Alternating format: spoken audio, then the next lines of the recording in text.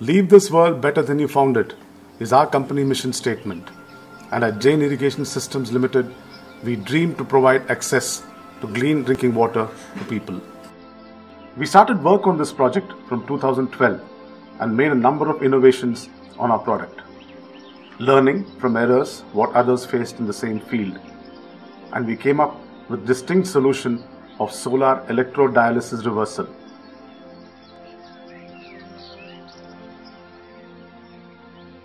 In 2015, we were awarded the DESAL prize by USAID for best process speed and maximum recovery using environment-friendly technologies at very low cost. After winning the prize, we entered the piloting phase where we are building 2 units.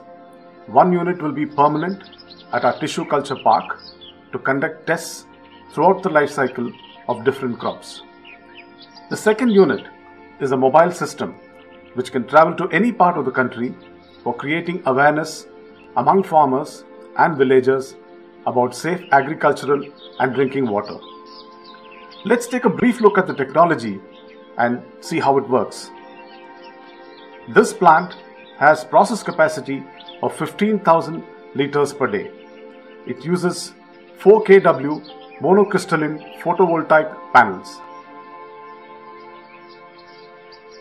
We have installed 10 kW of solar photovoltaic power system, out of which only 4 kW energy we taking to desalinate this water, and remaining 6 kW is used to pump the water from the borewell. Power generated from the solar panel is taken to the solar inverter. Off-grid solar inverter, where we can see power generated by PV panels used to charge the battery bank. DC power supply, which provides a DC current for the electrodialysis stack.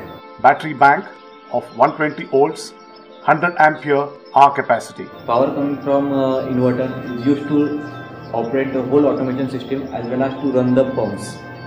Now we are switching on the drives here. Automation system. With this system, we can run whole system in automated or manual mode. This includes CIP, clean in place, as well as safety controls.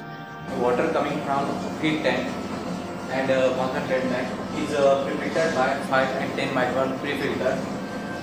These are the flow meters which show the running flow, as well as these are the EC meters which shows input, output and primary circulation conductivity. Here we are seeing stack input electroconductivity in millisiemens, that is 912 ppm, and output electroconductivity in millisiemens, that is 214 ppm. We are circulating brine multiple times. This increases electroconductivity continuously. We are constructing 2 pilots here, out of which first pilot has a small area system which has 50 and 35 cells in 2 hydraulic stages and single electrical stage. In second pilot, we are having 170 cell press which has 4 hydraulic and 2 electrical stages. With this small stack, we can handle salinity up to 2000 ppm, but with the higher stack, which is on the trailer system, the mobile system, which has 170 cell pair, and we can use that system for salinity up to 5000 ppm. Expected water recovery at this plant is 90 to 95%. WHO drinking water guidelines and IS standards 14543 will be followed. According to our latest results, calcium to magnesium ratios and sodium absorption ratio is maintained in agricultural product water. Finally, the product water is passed through the ultraviolet system. The reject water is evaporated in solar evaporation pond, which has capacity to evaporate 500 to 600 liters per day. Here we are seeing feed, product and brine tanks with 1.1 kW pumps below. Internal view of water being used at Tissue Culture Park, Takarkeda for hydroponics, aeroponics, vertical farming